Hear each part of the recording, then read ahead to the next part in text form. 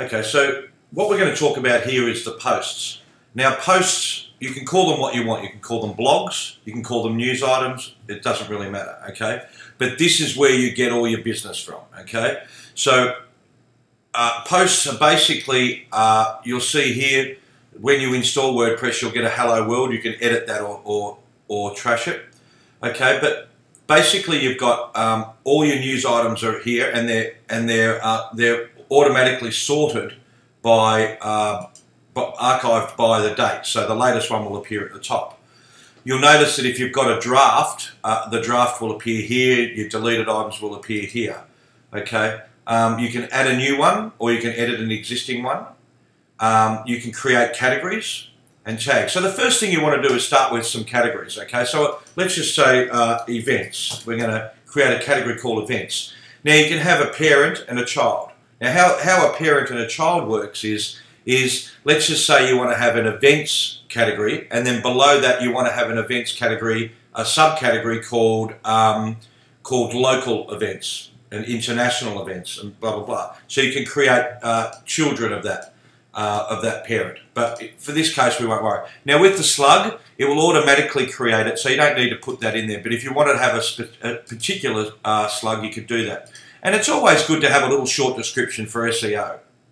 Okay, so let's just add that category, and there it is, it'll appear there. You'll see that no posts appear in that category, and you'll find that on the sidebar that won't appear until there's a post under it, in the widget area where it says what all the different categories. But anyway, let's just go with that, and let's create a new post. Okay, so this is the interface you see when you've got a post. Okay, now depending on what theme you have, the interface will be a little bit different. But let's go to the screen options. Let's tick a few extra things here. The excerpt, discussion, and author. Okay? So, here you'll see these appear here. And you can drag and drop these in the order you want them. But the most important things you're going to see are this one here. And I always move this up to here, the featured image. Okay? And that's going to be the image that goes alongside the post. Okay, so let's just start with the title. And we'll call this test post 1, okay? And then you're going to put the content in. Now you've got two styles of editors, okay? You've got the text editor and your visual editor. The visual editor is where you can do some prettiness and all that sort of stuff, but the text editor is where I do all my work, because you learn a lot better code and you can clean things up a lot nicer. But anyway, you'll probably use the visual editor. Now it's got the normal things you'll see in any word bold, italic, strike through, unordered lists, ordered list with the numbers. If you want to do a block quote, position the text left, center, right. I never touch any of those things. I think they're, and then you can link text and all that. But anyway, I'm going to put some sample text in there, okay, that I prepared earlier, and you'll see visually how all this works. Okay, so you'll see how visually the different types of information that I'll put in there. Now you'll see in here, you'll see things like post H1 tags and things like that. But you don't need to worry about that. You can learn about those things and elsewhere, but it's just a good way. And I just do a little bit of a clean up there so it's nice and clean. Okay, so basically there I'll put some text in there. Now if you're copying and pasting from Microsoft Word or similar, always make sure that you use the text editor to copy and paste. If you put the visual editor in, you'll see a whole lot of code junk that you don't understand, and it could ruin your site. So the next thing that we have is we've got the title sorted out, we've got the text sorted out.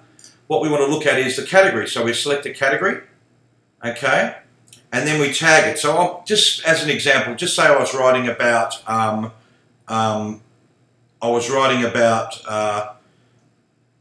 Ryan Seacrest. I don't know why that was the first person that came into my head. I never even watch any of those shows. But so I use tags only for tags only for people, places, product names, and things like that. And I always format everything with the first letter of each word with a capitalizing. Okay, capitalizing the first letter of each word, because eventually you're going to have a lot of tags, and if they're all different styles, it's going to look pretty horrible on your site. So you're best to start off with some format for that, doing that.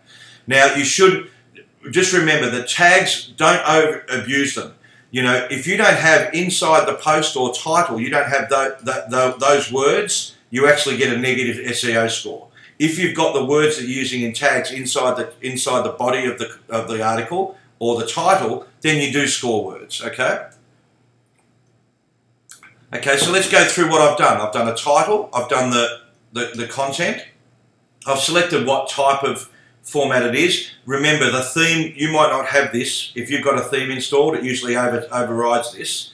Okay, you might not have this feature. But anyway, I click add for the tag, and I can add multiple tags as well. I can Sydney, Canon, Sony, like that, and I'll put an apostrophe after each one. Sorry, a comma after each one, and then they go in there. Okay, so now we've got, let's look at what we've covered. Title, the description, the category. You can put them under multiple categories. With categories, if you've got more than 10, you're overdoing it. You should keep them very simple, the categories, for your users, okay? And then what we've got is we've got the format. If just with the basic WordPress, you'll see this, and then tags. And then down here, you can have an excerpt. Now, an excerpt is, for instance, if on the homepage your article appears, these are the words that will appear under that article on the homepage. So you can copy the first paragraph if you like, or if you want to describe it, which I think is even better, if you want to describe the article, it takes a little bit longer, but if you want to describe the article, then that's a smart move as well, okay? But it's a very short bit of text you put in here.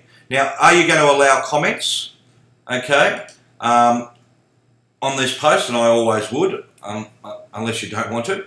And trackbacks and pingbacks are where other people link to your website, so you can see whether they carry this content or link this content, okay? But you can learn more about that later. Okay, now, if you don't put anything in the excerpt, WordPress or your theme will automatically pull a certain amount of text, maybe 150, 200 characters, 300 characters, whatever, into it, depending on the style that they're using. So it'll just do it automatically.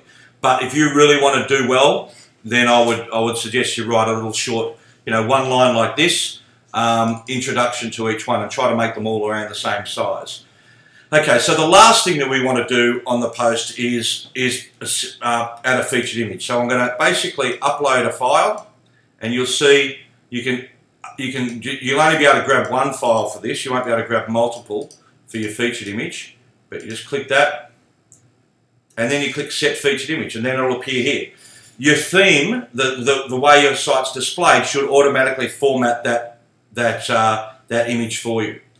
Now, if you want to go a step further and include a gallery inside your theme, okay, so we're going to include a gallery inside here. What you do is select where you want the gallery to appear, and then you click Add Media, and then you upload the files. And let's just select these. And so it's going to upload all the images. Now, you can do some extra work here if you want. You can put a title for each image. So if I select that one, you can see here you can change the title. You can even put a caption, some alt text and a description for each image if you like. Okay, the more you do, the better the SEO is going to be, okay? But, you know, it can be time consuming, and I understand that.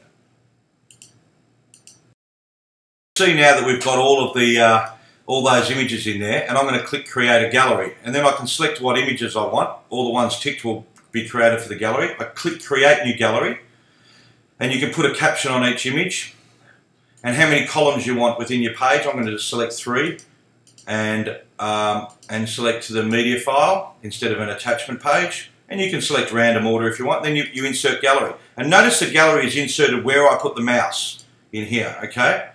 Now, so what we've done is we've covered all these things. We've covered the title, the description, we've created a gallery, we've created an excerpt, we've allowed comments. You don't have to do all of these, but the ones you will do, I'll explain at the end, you have to do. Featured image, we put it under a category, we've put the format we wanted, and the tags. Now, the final thing is, when do you want to publish it? Do you want it to be a password protected post or a private post? Private post means that it won't be displayed on your site. The full page post will be displayed, and you can copy the URL and send it to people. Password protected means someone needs a password to view it. Okay. And publish. So you can actually do forward publishing. You can say, I don't want that to be published for another, let's just say, and then it says, see how it says scheduled? Okay. You can forward publish it for a different date and time, which basically means you can sit down and do 4 or 5 posts and have them go up at 4 or 5 different times during the week. So now I'm going to click on publish. And there we go. Now if you want to look at a post, I suggest if you're using Google Chrome, you can just right click and there you go, the Google Chrome browser. And that's how the post looks. Alright? That's pretty cool, isn't it? Okay.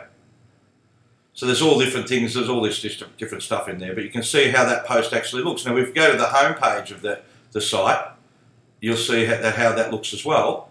And then if we click on the post, you'll see how that looks. And you can see that it's pretty basic, but that's basically how you write a post. Now again, if you need any help, click down here, okay? It's got this information here on help, and this is for every section of the site.